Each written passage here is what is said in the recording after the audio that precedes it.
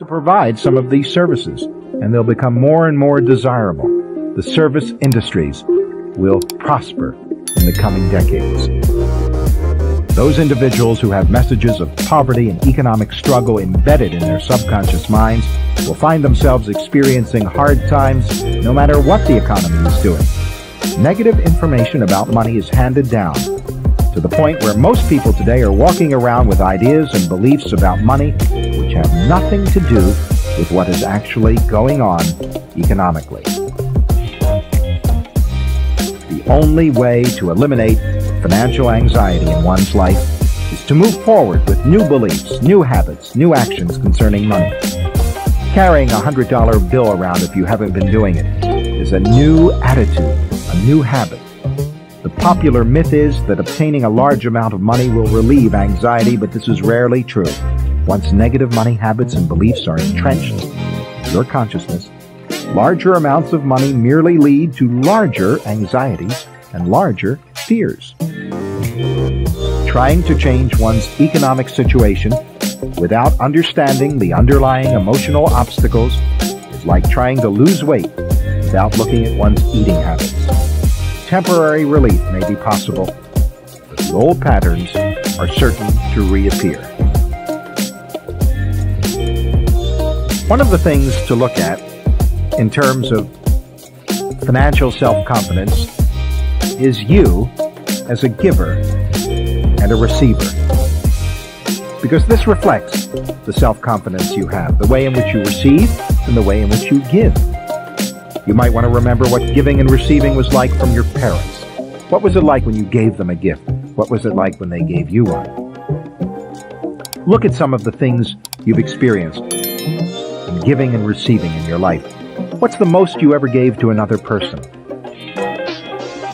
Can you think of 5 things you recently gave to others? How personal were these gifts?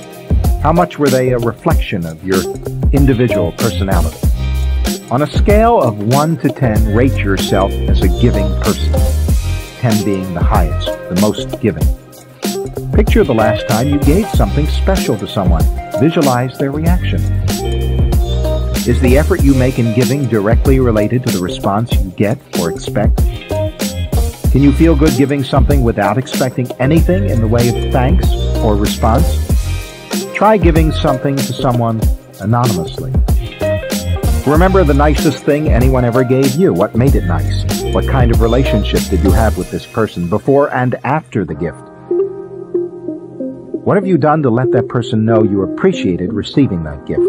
Try to relive the exact feelings you had receiving the gift, and maybe pick one word that describes those feelings.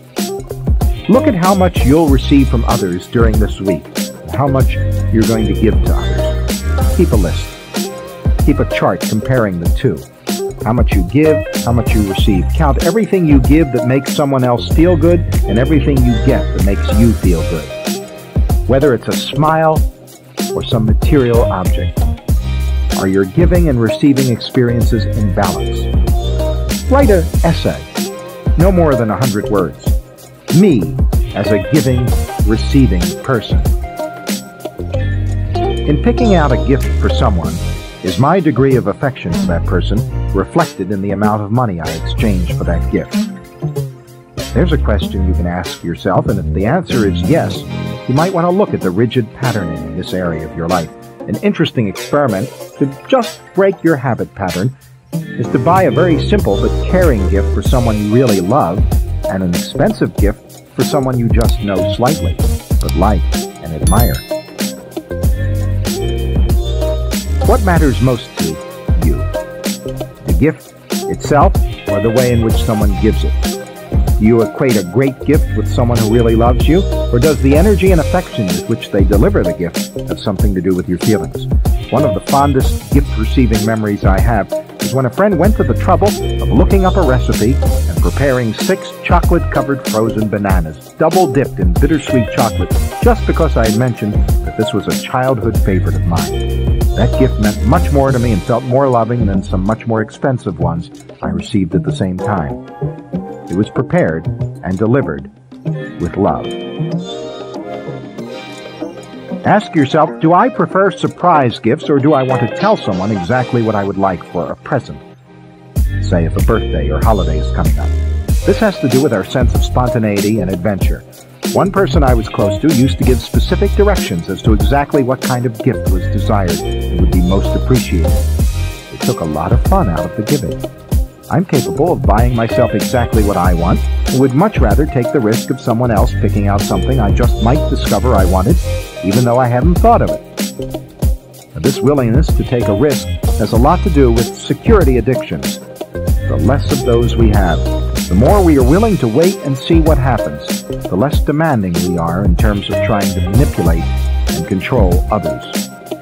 And looking at this giving and receiving process can tell you whether you, in fact, do want to control other people and what they do for you. Financial self-confidence is living your life freely, simply, directly, and trusting yourself. Someone once said that love is trusting, not testing. Loving yourself, and that's what financial self-confidence is all about, is trusting yourself, not testing.